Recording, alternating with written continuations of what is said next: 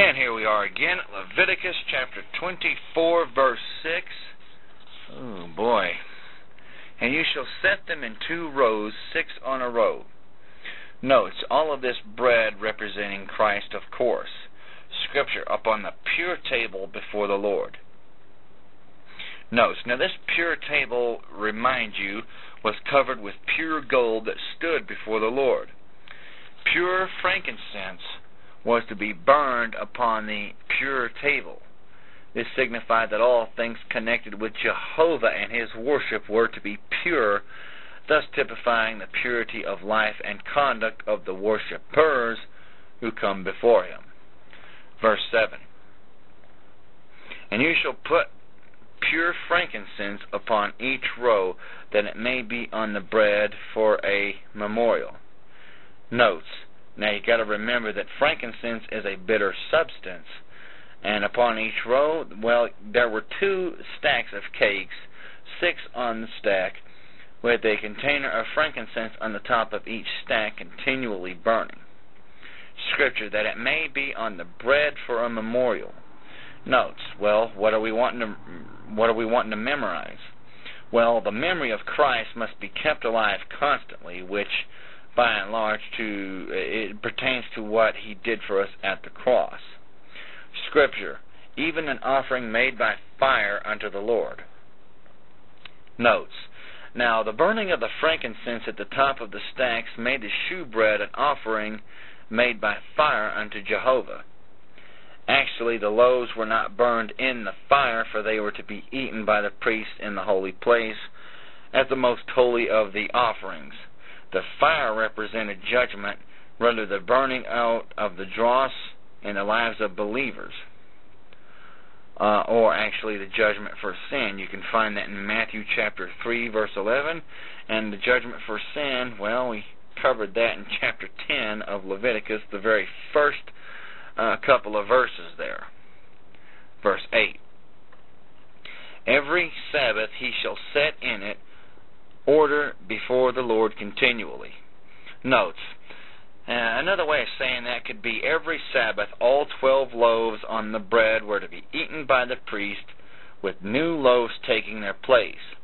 It was a type of our partaking of Christ as the bread of life and taking continuously.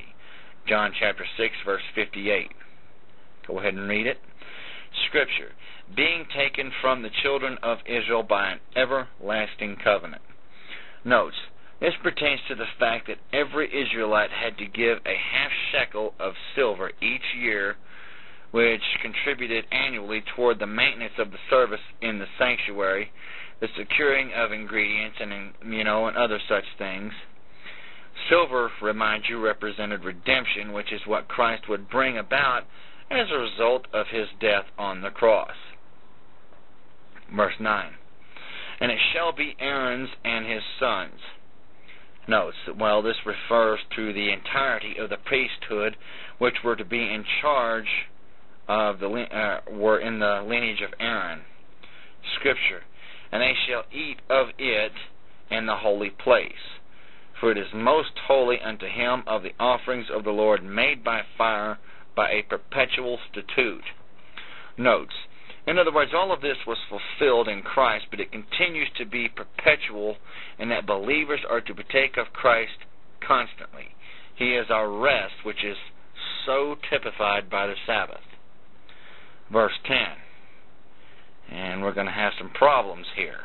And the son of an Israelitish woman, whose father was an Egyptian, went out among the children of Israel.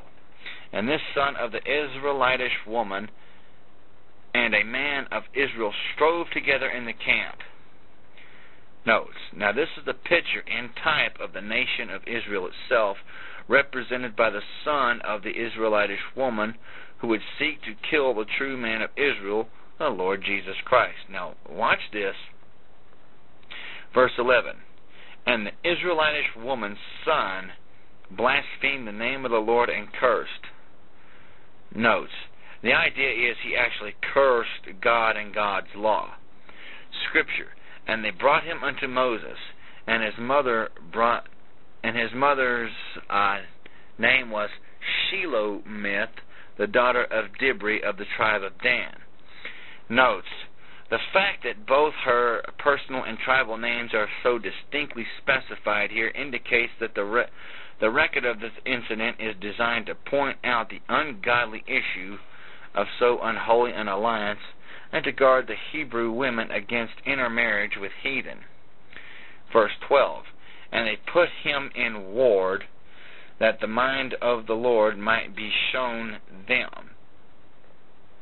Notes, in other words, they threw him in jail.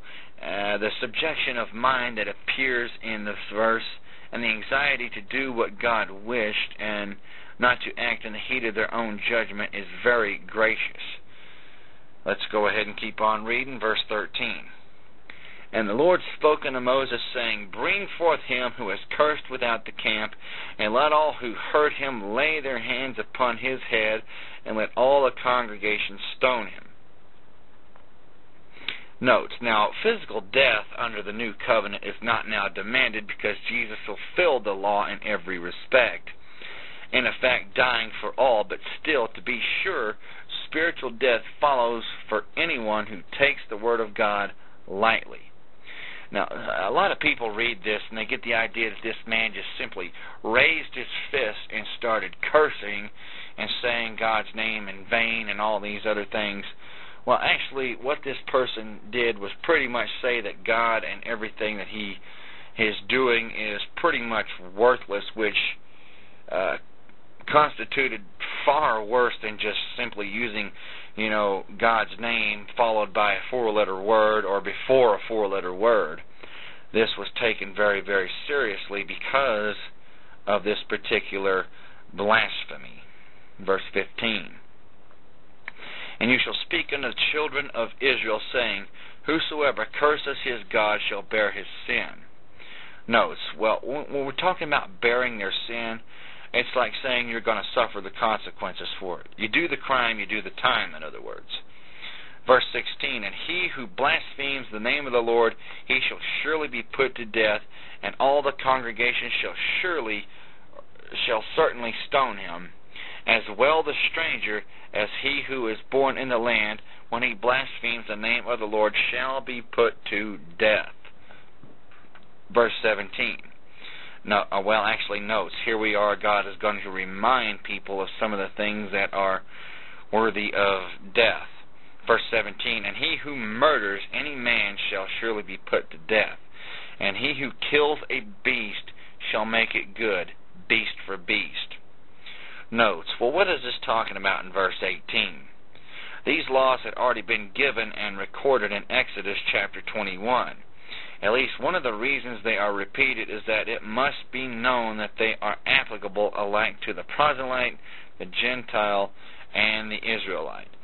And it's talking about if you do this to an animal, you're going to have to replace it. Verse 19.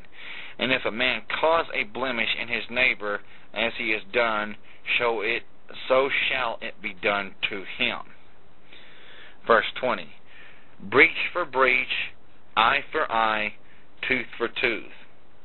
As he has caused a blemish in a man, so shall it be done to him again.